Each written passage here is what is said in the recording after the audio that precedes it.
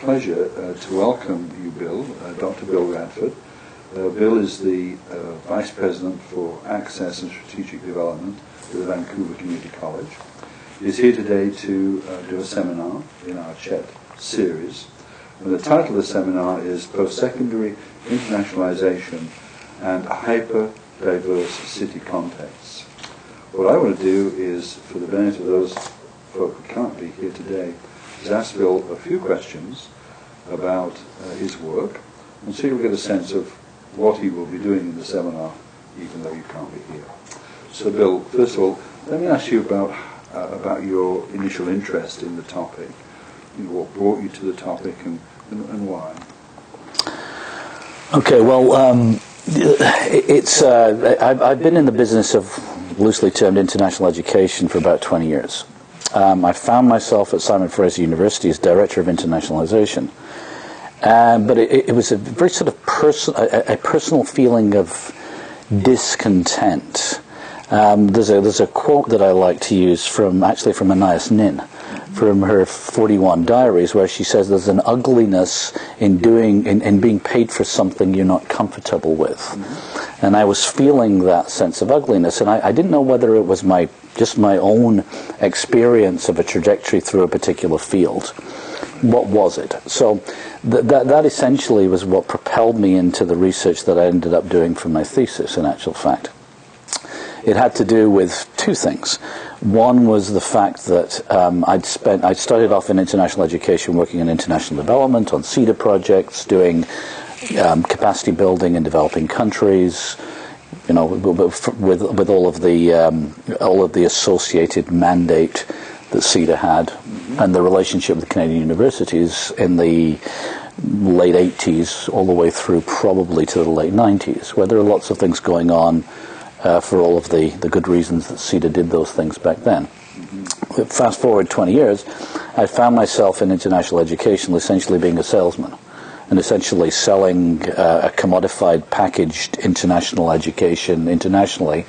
And so I sort of found myself, having gone from somewhere where I was involved in a sort of transformative process, hopefully, it didn't work always, but it did sometimes, in working in international education, into somewhere where I was a purveyor of educational goods. And I wondered if that was my personal experience. So my sort of learning journey through my research was to test out whether it was purely personal or whether there was a systemic issue with commodification in education internationally. The second part of it was I was sort of struck by the fact, because I was traveling to conferences, whatever, in educational partnerships, and I was going to places, Sweden, Australia, and Vancouver all came together in a particular way. I traveled from here to Sweden and to Brisbane, actually, then back to Vancouver, all within the space of about 6 weeks.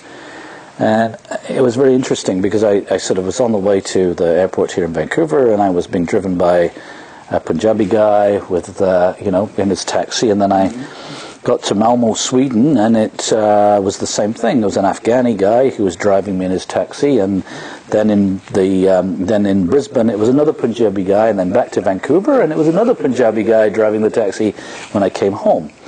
And I had, these, in some senses, these people were the same person in these very different, diverse city contexts. And, the Australian had some Australian accent, and the Canadian Punjabi guy had some accoutrements of Canadian culture on his dashboard and so on. But I was thinking, well, hold on a second. These guys are themselves internationalizing. They're people who are diasporic, yet they're cosmopolitan men and, in one instance, women, and they're living internationalized lives. And doesn't the discourse of internationalization, at least in the literature, and the sort of aren't they actually connected to that? And why doesn't the discourse of internationalization that I know connect with those realities of these hyper-diverse cities, these diversifying cities, and what's going on there? So those were the two questions that I had. Is international education turning to commodification? Mm-hmm. Is there a systemic issue there? What does the literature say about that? Is there anything else going on? Is there anything to counterbalance that?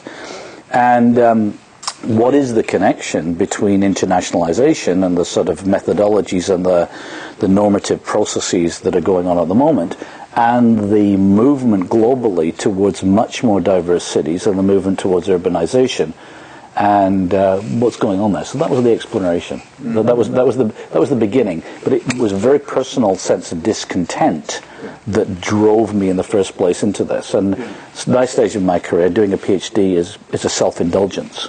And so I was indulging my own exploration. And that was really what this is about. So we've got the moral imperative. And yes, the moral imperative is definitely there. Yeah. And the focus was on Vancouver as a city context? No, the part of the problem with doing an interdisciplinary dissertation, which I realized it was at the end of the process rather than the beginning, was that I had to sort of read myself into literatures that I had not explored before. I know the educational literature well. I have a master's in adult ed. I know all of the internationalization literature in education. However, I found that I had to go into philosophy, cosmopolitanization, and I had to go into urban geography and literature which I wasn't familiar with. So I began to explore that, and actually I realized that although Vancouver is it's a hyperdiverse city, there is a network of hyperdiverse cities around the world. So yes, Vancouver, of course, because I live here, provided my focus, and it's the thing that's most palpable and most immediate. But if you're in this international education business, of course, you have the privilege of visiting numerous similar cities, and I realized that, Toronto, Vancouver, Melbourne, Malmo, London, you name them, they all have more in common with one another than they do with cities and towns 50 kilometers away from them. So Toronto has more in common with Vancouver than it does with Peterborough, which is 50 kilometers away. Vancouver has more in common with Toronto than it does with Mission or Squamish, and so on and so forth. So yes, it was about Vancouver in the sense that I live here, and obviously that was the most obvious example to me. But it became an exploration of a urbanization phenomenon laid alongside the commodification of education, and I began to wonder what is the connection, if there is one, between urbanization, hyperdiversity in cities, and international education, and that was the exploration. And so I could have done an empirical study and chosen 3 or 4 cities. I didn't want to do that because I felt that there was a sort of I wanted to explore the methodological underpinnings here, and what was going on philosophically and what was going on morally. And quite frankly, had I done the empirical study, it wouldn't have been as deep as I needed this to be, or it drove itself into being. So the findings are about cosmopolitanism. Yeah, as with these things, you need to find a guide. So essentially, what I found was that the literature bears out my own experience. Yes, international education is essentially about commodification. It's about sales. There's a little bit of emergent scholarship, which basically says we've got to get away from the internationalization to cosmopolitanization. Because if you stay in the sort of national methodological paradigm, you're always going to be stuck in a view which views everything from a national perspective and the national project. If you start to think about cosmopolitanization, then you think about individuals, communities, and you begin to de-link that from the national project. And so in the literature, there are a couple of people, Rizvi, Vinocourt in France, people, who are beginning to say, well, hold on a second, this is what's going on here, but the only way to break free from internationalization in its current paradigm is to stop thinking about the national and therefore the international and begin to think about the cosmopolitan and the cosmopolitical. And so I found, one always looks for a guru or a guide in these things, and I found that in Ulrich Beck. Yes. Who is a German sociologist, and he talks about the sort of zombie nature of higher education, the fact that we need to pay attention to third modernity, And it's very complex stuff. I certainly found it challenging, but he basically essentially says you got to break yourself out of what he calls the narcissism of the national perspective. Begin to think about the cosmopolitan. That led me into Saskia Sassen and many of the people who are global geographers. Chris Olds from University of Wisconsin-Madison, who's actually a graduate at UBC, was very helpful to me in this. And taking the global city, the hyperdiverse city, as a place which actually is in many ways divorced from the national identity and the national context. And these cities are creating their own identities in and of themselves. That then led me back to global geography, the history of global geography, and the relationship of universities to, for example, the Venice-Ukraine corridor, in which scholars in the Venetian century moved backwards and forwards by water. It led me to Timbuktu, where there were 25,000 scholars in pre-BC times from the Muslim world moving across that sort of strata of Middle East as we know it now into Africa. And it led me into that realization that cities actually are the concretization of globalization, if you like, and divorce from the national. And that if international education is to remake itself, there's an opportunity there to think about, rather than a sort of systemic divorce, to think about an affiliation and an affection for, if you like, global cities and this network, but also an opportunity to look very critically at this, because the global cities theory talks about this, essentially says that these hyperdiverse cities are essentially populated by a very small elite who control power, intellectual power, and capital, and that the only way that these cities sustain themselves is by intense and extensive migration. And so I theorized that if actually you look at international education, you can actually look, for example, in Vancouver, and this will be in my next PhD, but I don't have time to do that. One can say, for example, that the research-intensive universities, their international education efforts are actually there to promote and to inculcate the elite. So they're essentially purveying a credential, which then becomes an elite accoutrement, which allows those elites then to circulate amongst the power centers of each of those cities, which they do, and there's some, in fact, airline data which suggests that that's true. Whereas in the Vancouver context, or the Malmo context, or the Melbourne context, for example, if you look at the international education, the attraction of international students into the other half of the higher education continuum, the colleges, the technical institutes, that international education essentially fuels that stratification of society. So all of these things came together for me and suggested that, and Beck suggests this, there are going back to people like Giroux, people like Peter McLaren, you can actually look at those and say, okay, well, wait a minute, we need some sort of humanistic injection of a human purpose back into this international education field, and we need to begin to look at how what we're actually doing. Are we colluding with the strata of power, and are we actually institutionally have we been co-opted by the sort of military-industrial complex? A few people like Neufeld in the US have actually suggested that universities in the US, particularly the intensive private research universities, are actually obviously collusive in that, and that the colleges, those who are sort of out of the rankings, is what I would suggest.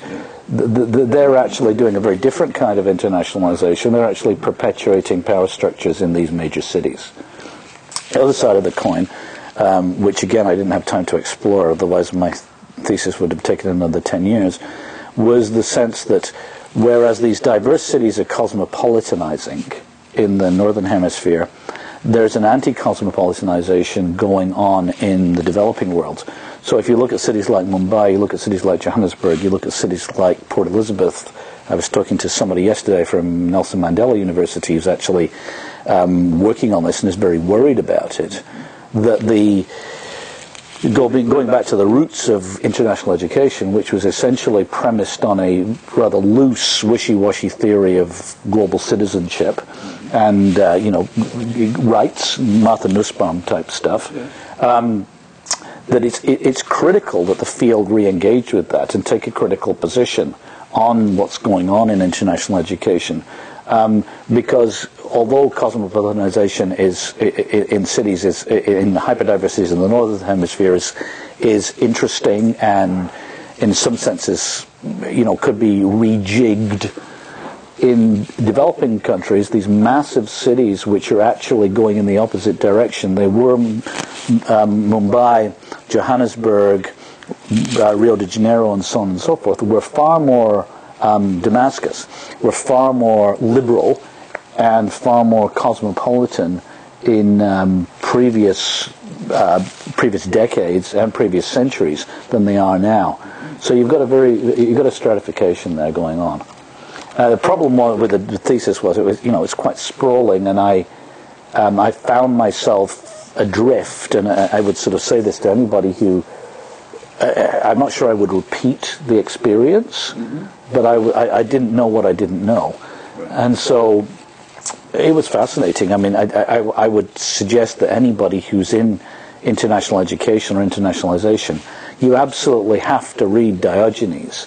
And you absolutely have to read Martha Nussbaum, and you absolutely should read Ulrich Beck. But similarly, you should read Saskia Sassen and Peter Hall and the global geographers, because I don't think you can, you can't segregate them any longer if you're going to truly produce scholarship which is real of now and takes you into action, which is, of course, the tradition that hopefully anybody in education comes from.